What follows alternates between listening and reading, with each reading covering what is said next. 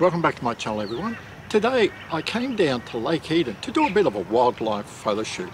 This is not far from my place, and if you don't know where Lake Eden is, it's only around 5 minutes from the huge Westfield shopping centre at North Lakes. And I'll put a link in the description below where you can find this lake. And this place is great, not just for wildlife, but for exercise. It's a very easy walk around this lake. But I come down here quite often, either by myself or with my family and my daughter. We just love walking around this lake because there's so much wildlife to see. Now, my main purpose for coming today was I was hoping to get a bit of video of the local black swans nesting. So I was hoping to get an interaction between the male and female swan when they're on the nest. Dad swan, he's flown the coop. I don't know where he is, but I did take quite a few photos. I took some photos of grebes, and I'll put some of these photos up here now that you can see.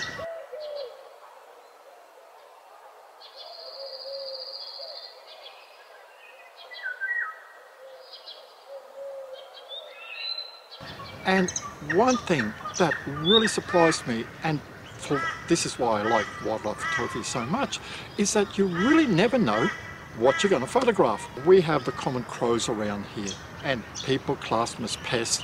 They make a lot of noise, they raid birds' nests and all that. But today I photographed, and I'll show you a photo here of it now. Take a look at this. This is a crow feeding on the ground through some shrubbery on the ground, looking for worms. I've never seen a crow do that. I've walked away with something that I'd never seen before.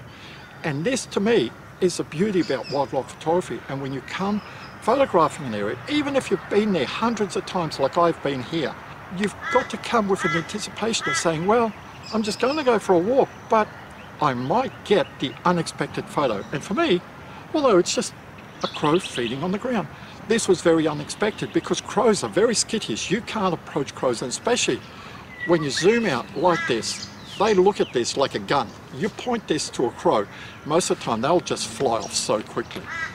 Another thing here that I want to show people is that when we're photographing wildlife, a lot of people say, just use the minimum shutter speed for what you need. Because I shoot in manual mode. I set my aperture f5.6. I shoot f5.6 on this Nikon 200 to 500mm lens, wide open all the time. It's set f5.6. I set my shutter speed for what I want, and then the ISO is set to auto. That way the ISO balances out my exposure. So I set, if the bird isn't moving, let's say there's a duck there, I can see some ducks on the side here. They're not moving, they're just resting, having a sleep. I can just shoot them at 1/400th or 1/500th of a second. No problem at all, I'll get a sharp pic. But if I'm watching egret, and the egret looks like it's going to be catching a fish, then I will bump up my shutter speed to 1/2000th of a second.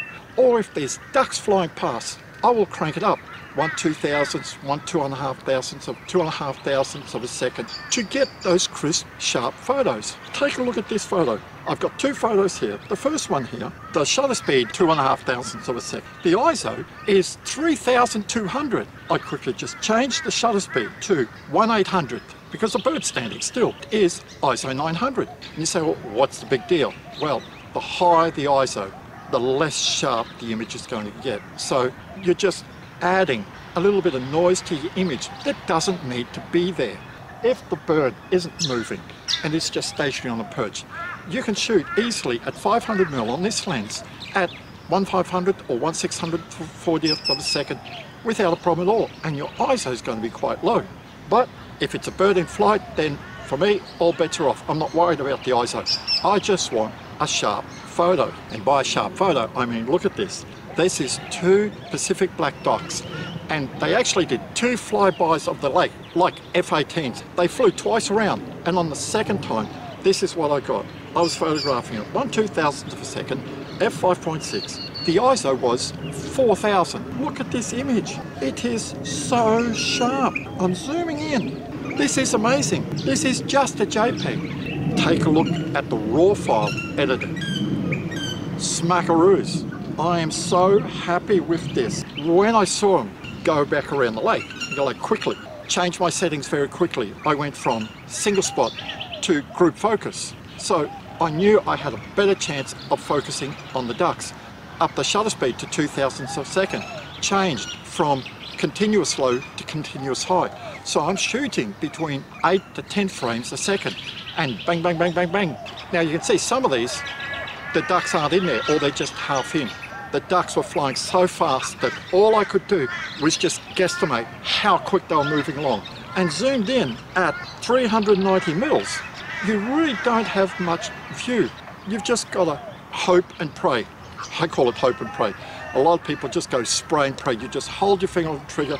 This is why I like back button focusing, because I just keep the button pushed down and just continuously just move along with the ducks. That's all you can do when you have fast moving birds like this. Don't expect to get every single photo with the right composition, because most of the time, even for myself, I'm very happy if I do like a spray and pray. I take maybe 15 photos. If I've got 3 or 4 photos that I can go home and go like, great, I can choose out of those 3 or 4 photos the best photo, share that on social media, share that on my website, then I am really happy about it. And you should be too. So today you say like, yeah, it's overcast. The light's not really good. The light's quite flat. And you go, yeah, I know, the light's quite flat, but still get out there, because they say practice makes perfect. The more times you get out there, the better a photographer you will be.